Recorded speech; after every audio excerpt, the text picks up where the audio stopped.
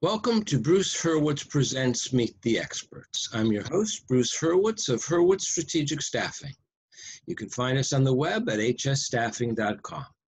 I hope you'll consider us for all your staffing, career counseling, and speech writing needs. I am delighted to be joined today by Taryn Abrahams of Empower Behavioral Services. Our topic is building resilience during times of uncertainty. Meet the Experts is sponsored by P&K CPAs. P&K is a full-service accounting firm. They provide accounting and consulting services to businesses ranging from startups to small and mid-cap companies to nonprofits, as well as high-net-worth individuals. Contact them today for a free consultation at pk-cpas.com or call them at 973-882-8810. They will be happy to be of service. Taryn, welcome to the show. Thank you so much, Bruce. Thank you so much for having me. It's a pleasure to be here. It is my pleasure.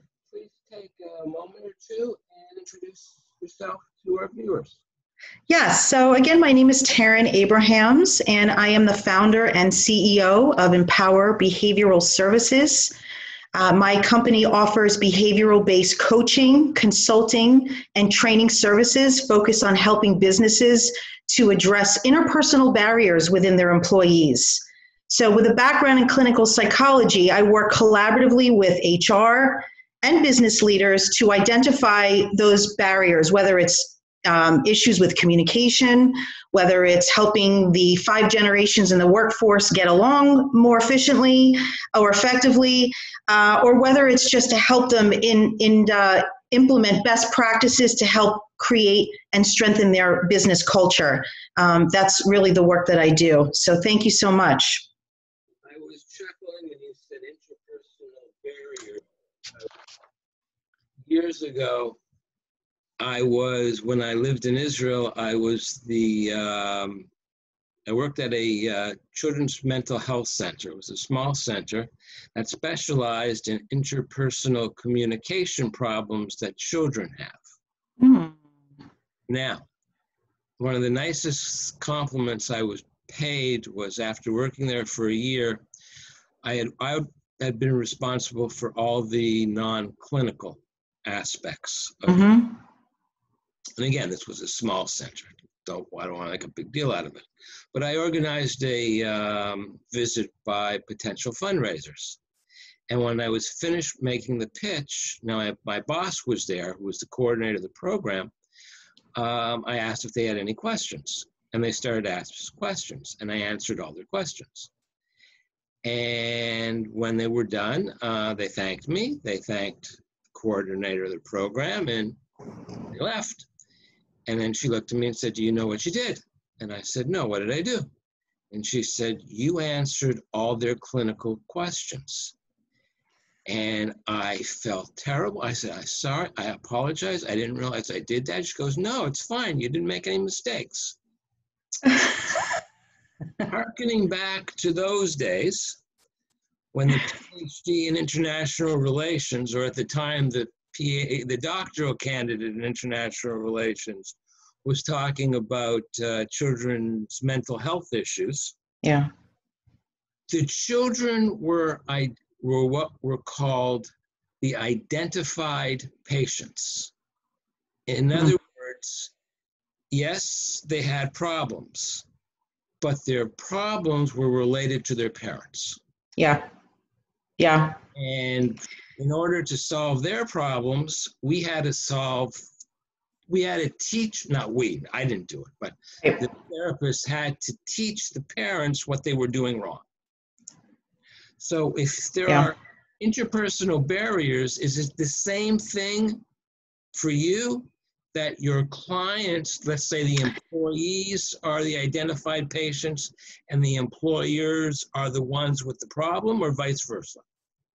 That's such a fantastic question, and it so is right up my alley in terms of where my training comes from. I was trained in systems theory, which is really what you're talking about, is, right, everybody is interconnected.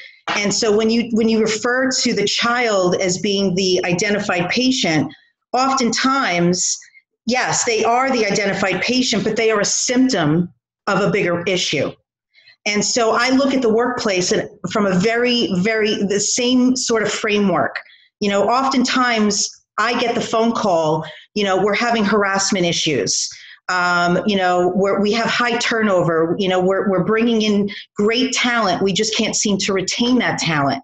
And I look at those as symptoms, right? Just as though that child might be that symptom, these issues that they're experiencing are symptoms of a bigger issue. And my job is to identify what are the bigger issues that are going on. And oftentimes it does fall on leadership, just like it falls on the parents, right? So it's developing that trusting rapport to be able to, have those sometimes very difficult conversations. That's not always the easiest thing to do. And sometimes leaders don't always want to hear what needs to be said, right? So there's some sort of tactfulness and a sort of an art around that, if you will. But that's a great question. And absolutely, I think that I look at companies as an entire system of interconnected pieces that all impact each other. Nobody's in a silo. One more question. Viewers can probably see at the bottom where your name appears, you have what I call alphabet soup. Yes. What is MFT? So MFT is a specialized mental health degree. It stands for Marriage and Family Therapist. Okay. And so there are many different master's degree programs that are out there. There's social work. There's all different types. There's all different models. MFT is a specific 2-year program focused solely on training people on systems theory. So if you end up needing marital counseling, for instance, or individual counseling, if you go to an MFT, most times they're going to want you to bring in other people. They don't usually treat just the individual because we are interconnected. In order to treat the individual, you need to include the system. So whether it's a partner, whether it's even a friend, a parent, a sibling. And so that's what MFT stands for. And I'm proud of those letters, Bruce, because, being that I play in the HR space, I really believe that's one of the biggest things that differentiates me from my colleagues in the HR space. My training is very different than somebody that ends up, going into a program specifically for human resources. Again, my framework is unique. And I feel that's a big piece to, the work that I do, and why I feel that I'm effective in what I do is I always say this. I said this morning on a client call. I live below the surface. You hire someone like me, and I'm going to peel some of those layers back and help people understand the why in terms of what drives behavior. If you can help people connect those dots, it's a powerful moment, whether it's personal or professionally. Thank you for that. Now, I want to go to the slide that you prepared. And I hate it when people read. I'm not going to read. So, yeah. I'm not asking you to read it. Read it on their own. I want to focus on what's highlighted. Yes. Because as everyone knows, and everyone will remember when they see this, even a few months' time, this was at the, hopefully the apex of the COVID-19. Yes. Both in the literal center of the hotspot. Right. So these are times of uncertainty. And you're saying that information strategy are best allies, by which you mean the best way to overcome uncertainty. Right. Okay. Right. So what we need to remember is that, and we can thank our prehistoric ancestors for this, right? So when we enter into a crisis situation, we enter typically into a fight or flight mode. And what ends up happening is, because we are under such stress, we sometimes tend to have tunnel vision. We tend to become sometimes very obsessed, or we have a tendency to obsess over things that we can't control, and we lose sight over the things that we do have control. And so our mind typically gets very stuck. And what ends up happening is when we become stuck mentally, it creates a chain reaction, right? I feel hopeless. Then that can lead to feelings of depression. That could lead to poor self-care. That can lead to lack of motivation to want to stay engaged with my business and my company and my employees. So it could have sort of a ripple effect. And so I created this program, obviously, in reaction to COVID-19 and the current pandemic. Quite honestly, I was waking up when this whole thing started. The thing that woke me up at night was this burning desire of how can I help people? Sorry? I just wanted to go back to this slide because you said you created this program, and I wanted people to realize that you're talking about your virtual resilience wellness program. Sure. Yes. And this was created from a desire to really leverage my intellectual property as a clinician, as well as I just want to let the audience know I'm no longer in the clinical space. I have moved my practice into the business environment. And so now I'm a corporate behavioral specialist. And so what I've done is it's to sort of solve this burning desire to help people and alleviate some of that helpless feeling I think we're all feeling right now being in our homes. I wanted to create a program that would help business leaders and HR professionals, help improve and strengthen the core soft skills required to increase personal resiliency. And let me just let the audience know, resiliency is basically our ability to adapt and bounce back, right? And so eventually this will pass. I do believe that in my heart, right? Whether it's a new normal or the old normal, we're going to get back. The question becomes, how can we keep our mental and emotional well-being intact to keep people engaged, invested in their work, so that they can get back and be whole as an individual and as a worker. And so I've created a program designed to help people build that resiliency, build those skills that are required to get through tough times, such as building optimism, increasing emotional intelligence, improving your problem-solving skills. Now, many of us maybe are under normal, non-stressful circumstances, we may be very good problem solvers. But remember, again, when we're under crisis, we tend to get sort of fixated on certain details that prevent us from becoming innovative, from preventing us from solving problems. So, my program is really to kind of help sort of develop and improve those necessary soft skills so that people can protect their emotional well-being. But there are two phases. There's the current phase where you have to relax. You have to stay in control. Mm-hmm. And for that, you need information and strategy, which is probably why the president's daily briefings and the governor's daily briefings are so popular, because you're getting information from leadership. Mm-hmm. And you know what their strategy is, and that can help you to build a strategy. But there can be too much, and you can be overwhelmed by it. Right. Absolutely. So there's that fine balance between being a transparent leader, right? Sharing the information that's important and relevant, but also being mindful that it's, you're doing it in a way that's being received well. I think, honestly, I really believe that it's a really wonderful opportunity right now for leaders to step up and show their commitment to their employees. And what better way to do that than to implement services that are not so much focused so much on work, although all of this will help provide better quality work, but really giving them a gift to help them, focus on the things that honestly should be a priority right now, which is mental health. I mean, before COVID-19, 1 in 5 people, 1 in 5 employees suffered with depression or anxiety. That was before the pandemic. And some of the articles that I'm seeing, I mean, we're still trying to sort out all these numbers and figure out what those numbers look like now, but it's safe to say that that number is probably going to double.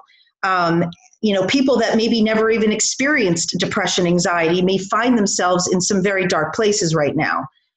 People are going through a tremendous amount of hardship, whether you're experiencing loss, whether loss of a job, loss of a loved one, lack of control, lack of maybe that, sense of like, I don't have that freedom right now. It's to me, if you want to find a creative way to protect your bottom line and to protect your business, what a wonderful way to give people a gift to help them protect their mental health.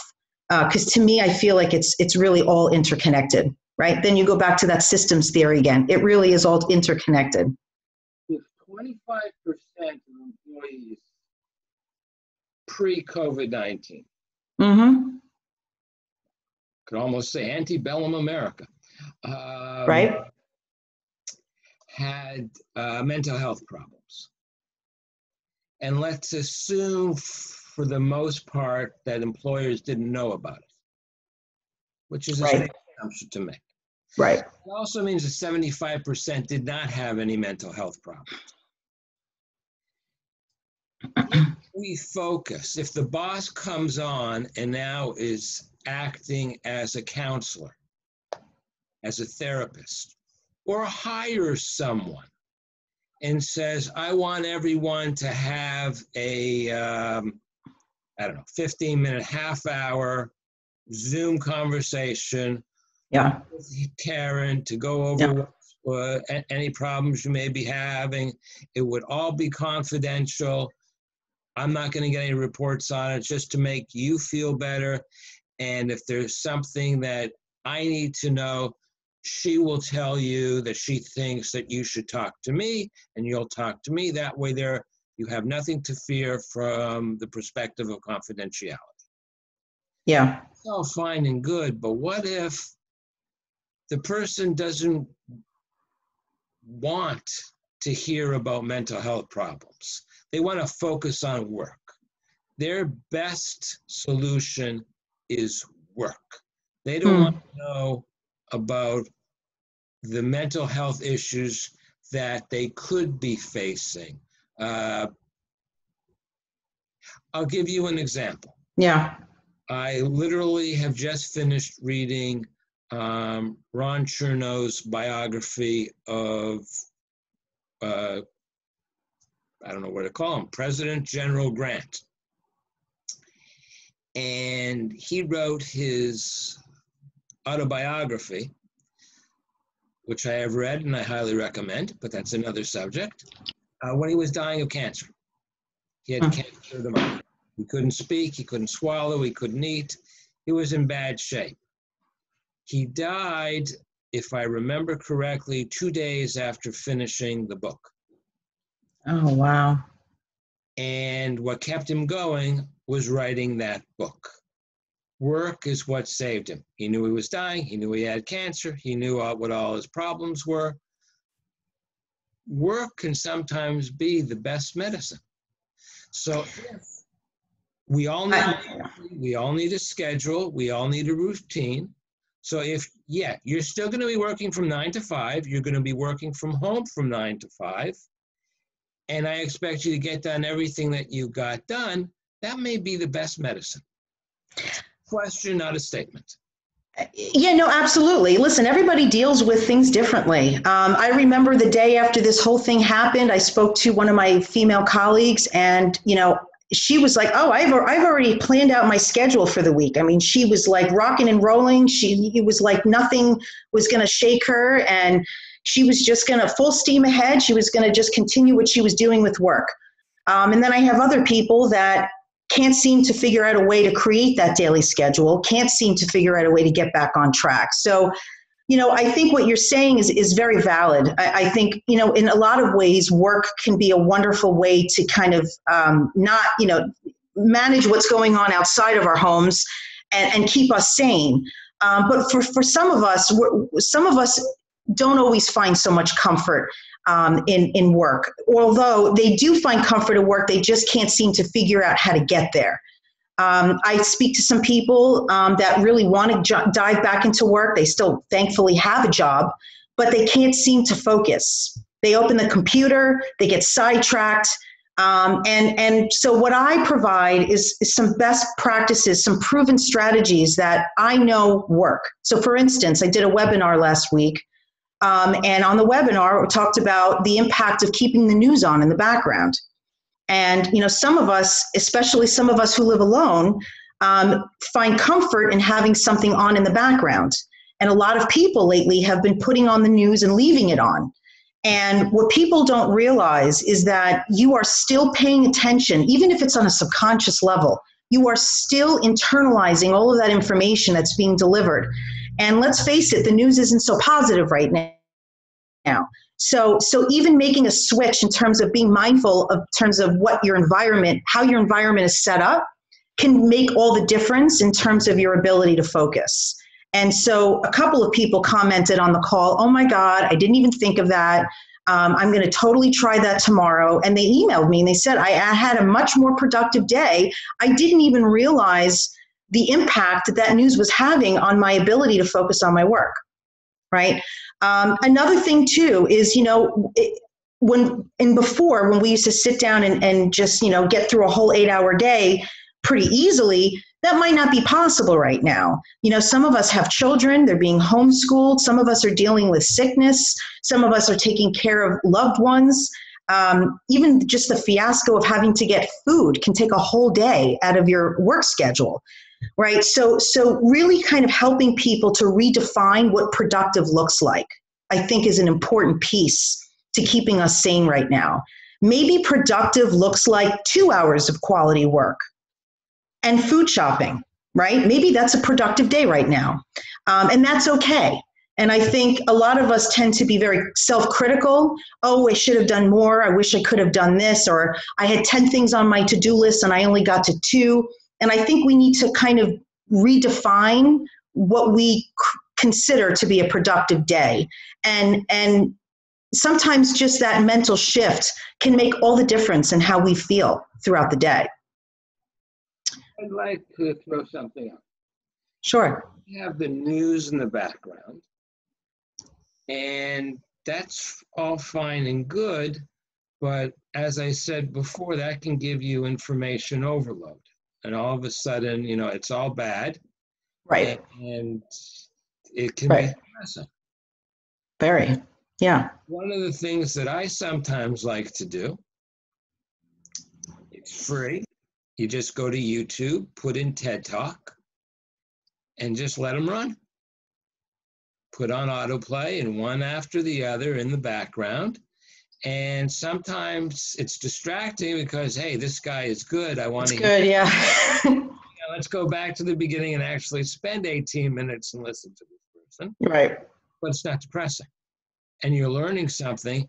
And one of the things that I say to my career counseling clients is now is a great time to improve your knowledge. You're not going to be able to improve your soft skills, which are the interpersonal, but you can improve your hard skills and learn something new. Absolutely. Absolutely. But the question, and this is where I come in, is how can we get people to sort of calm the mind a little bit, right? Alleviate some of those anxieties that are keeping us up at night, because I know sleep is a big problem for a lot of us. How can we sort of dial that down a little bit so that we can create some goals? Because I agree with you. This is a great opportunity to learn a new skill, to read, to gain some knowledge. It's a wonderful time for that. But we also need to be able to be in the right mindset to do that. And so, that's where I come in. You haven't mentioned one thing which sort of surprised me, because we're to varying degrees locked in our homes. I mean, I Right. get out and won't get into any trouble. I put on a mask. I don't even Yeah. have to put on a mask, but I put on a mask because everybody else has a mask on. So let people be comfortable. Yeah. I can walk to the pharmacy. I can walk to the soup. Well, it's not really a supermarket, but I can walk to the Dollar Tree store and get what I need, or I can get on the bus and go to the supermarket. But there are people who can't leave their home for 2 weeks because they've tested positive for Right. the disease. And even if you are able to go to the pharmacy and to go shopping to the supermarket, you're not going to do that every day. Now, you Right. can go for a walk outside, which is fine. And in the last 2 weeks, there was one nice day when I could actually do that. Yeah. But I exercise. I have my stationary bike. I do my 10 miles a day. And Good for you. I do it while watching the news. And because it's boring. Yeah. And so, plus, if the news is bad, it energizes me, and I go. Oh yeah, that's a good workout. Yeah. It can be. If the news is boring, it's a long 10 miles. But anyways, we've only got a few minutes left. What is the importance of exercising? Not just physically, but because of your background mentally, in becoming more resilient? So, I mean, there's science behind that. I mean, when you exercise, you release something called endorphins, right? Which is sort of like a feel-good chemical in your body, very similar to the chemicals that are in antidepressants and anti-anxiety medications. So a very simple way to change or shift your mood is to exercise. And we must remember that the body is connected to the mind, right? So if you are somebody that maybe struggles with anxiety, maybe struggling to sort of see the silver lining, get on a bike, get out, get your heart rate up, and I'm not just talking about just an easy walk. I mean, like, get a sweat on, like really get your heart rate elevated, and for more than 20 minutes. And you will be shocked at how that can shift your mood. It's powerful. It's very powerful. So exercise is really important. And I think that just plays into the whole concept of just practicing good self-care right now. It's very easy for people to fall into the mindset of, well, I'm just going to drink every day, or I'm just going to eat whatever's in front of me because, oh, well, it doesn't matter. But it does matter. It all impacts how we feel. And what we don't want is to develop more bad habits so that when this is over, now we've got to deal with weight loss issues and addiction issues. And so that's not going to help us, right? So as much as it's easy to just do what feels we want to do, which maybe is to stay in bed and to maybe eat a little bit more, in the end, it's really not the best thing for our mental health. But I do, if there's anything that I could say to resonate with people, is all of us are feeling this. All of us are struggling in some ways, or another. And so that's the one thing that I do want people to realize, is that we really are all in this together. And that we can choose the way we respond to stress. We can't choose or control what's going on outside, but we can choose how we handle it and how we respond to it. And so that's the power that we have. And to me, that's exciting. That's exciting. That gives me a sense of control, which I think we're all looking for, right? Yeah, we're running out of time, but I promised you that before we ended, and I'm going to put up the slide with your contact information, but you had mentioned that you have a complimentary service that you are offering. So yes, tell our viewers about that. Yes, so I am offering a free phone consultation to any business owner, HR professional that wants to discuss creative ways to build resiliency and improve the employee wellness so that they can preserve their emotional and mental well-being. That is my gift to you, and I hope that companies will take advantage of that, and I look forward to that opportunity. And here's your contact. And yes, please contact me. My website is www.empowerbehavioralservices.com. You can access information about my wellness program online. You can also shoot me an email at info@empowerbehavioralservices.com, or you can just pick up the phone, which I always love, 973-803-8276. Well, I thank you again for coming on, Taryn. Thank you so much, Bruce. I'm Bruce Hurwitz. Thank you for watching. And as always, please stay focused on success.